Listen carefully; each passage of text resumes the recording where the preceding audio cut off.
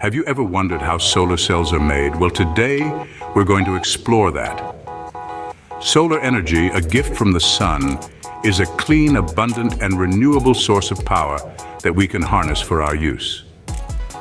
At the heart of this energy conversion process are solar cells. These remarkable devices, also known as photovoltaic cells, have the ability to convert sunlight directly into electricity. They do this by utilizing the principles of the photovoltaic effect, where light striking certain materials can generate an electric current. The key ingredient in most solar cells is silicon, a semi-metallic element that is second only to oxygen in terms of its abundance on Earth. Silicon's semiconducting properties make it ideal for solar cells. So how do we transform this common element into a powerful energy converter? Stay with us as we delve into the fascinating process of how solar cells are made. The journey of a solar cell begins with the procurement and purification of silicon. Silicon, a semiconducting material, is predominantly derived from quartz sand. It's an ideal choice for solar cells, thanks to its unique properties and its wide availability. Let's delve into the first phase of this journey, the extraction of silicon. Picture a pile of quartz sand. This sand is purified in an arc furnace, a powerful tool that can reach scorching temperatures. The sand is melted together with carbon, and this intense heat helps to extract what we call metallurgical grade silicon. Now, if you're wondering what metallurgical grade means, it's essentially a fancy way of saying that the silicon is quite pure, but not pure enough for our needs. We're aiming for solar-grade silicon, which requires an even higher level of purity. So how do we achieve this? We use a process called the Siemens process. The metallurgical-grade silicon is reacted with hydrogen chloride, and this reaction forms a compound called trichlorosilane. This compound is then distilled and decomposed at high temperatures.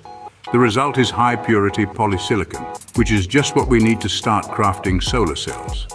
This might sound quite complex, and indeed, it is a sophisticated process. But remember, at its heart, it's a story of transformation.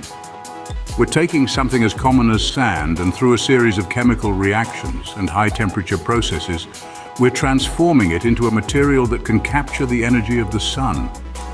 This process is a testament to human ingenuity. It's a perfect blend of chemistry, engineering, and a determination to harness renewable energy. Each step, from the arc furnace to the Siemens process, is carefully calibrated to ensure the highest possible purity of silicon. This is crucial because the purer the silicon, the more efficient the solar cell will be. And why is efficiency so important? Well, when it comes to solar cells, efficiency is the name of the game.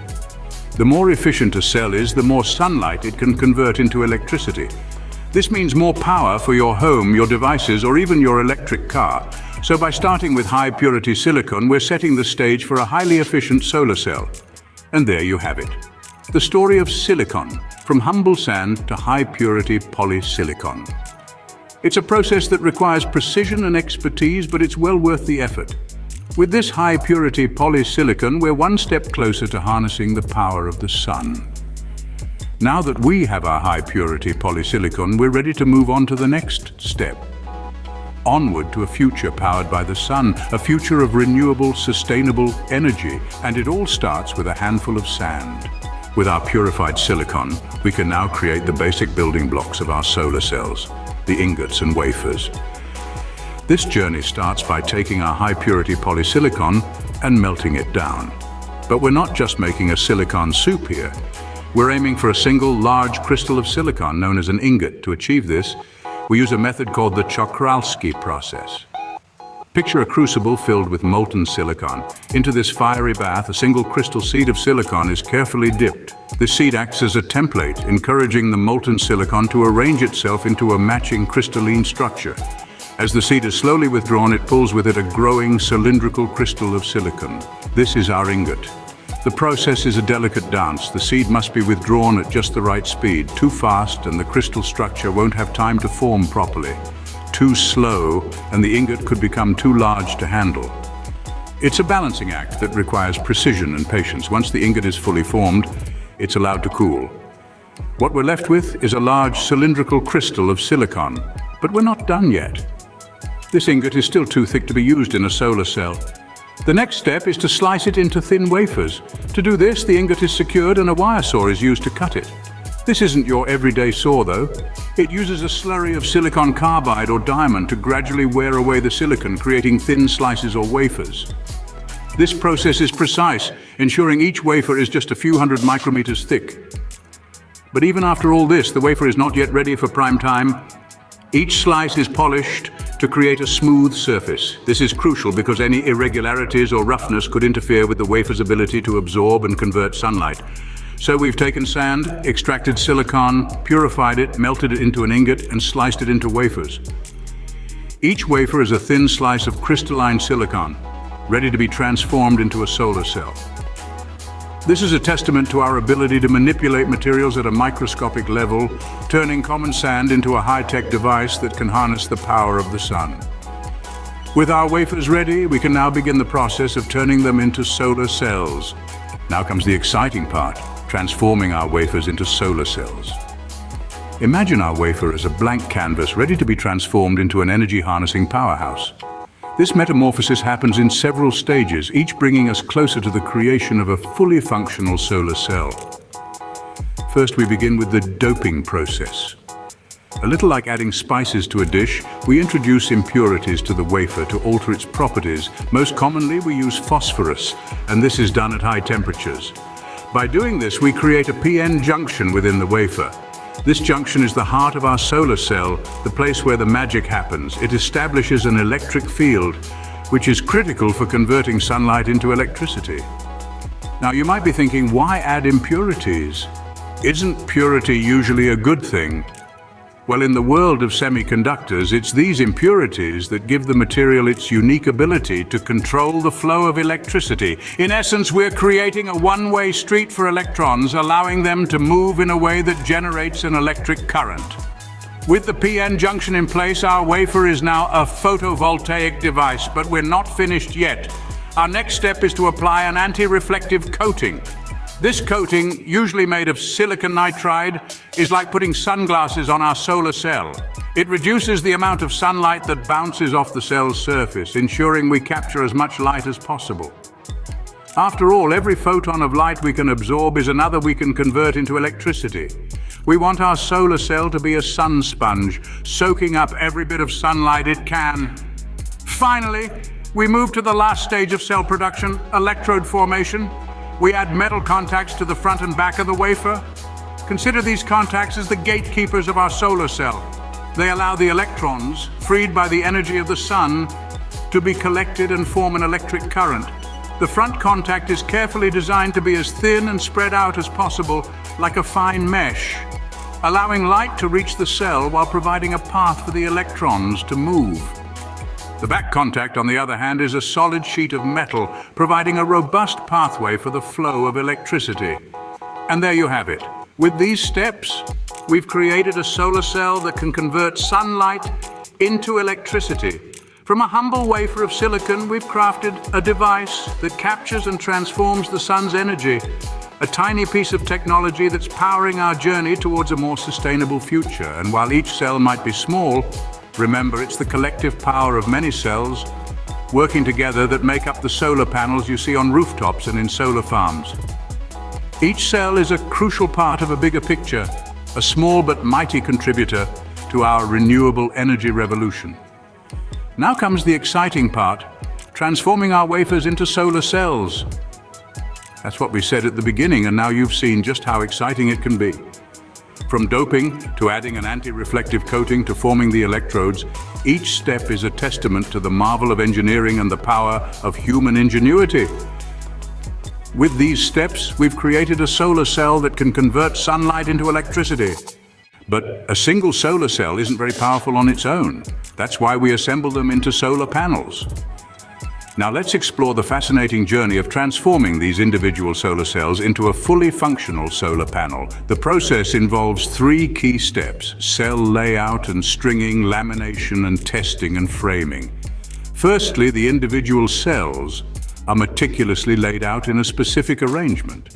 This pattern is not random, but rather a calculated design to maximize the voltage output of the panel. Once the cells are in place, They're connected in series to form a string, a bit like a chain. This stringing process is essential as it facilitates the integration of cells into a panel, ensuring the energy flows smoothly from cell to cell, but these strings of cells are delicate and need protection. This is where lamination comes into play.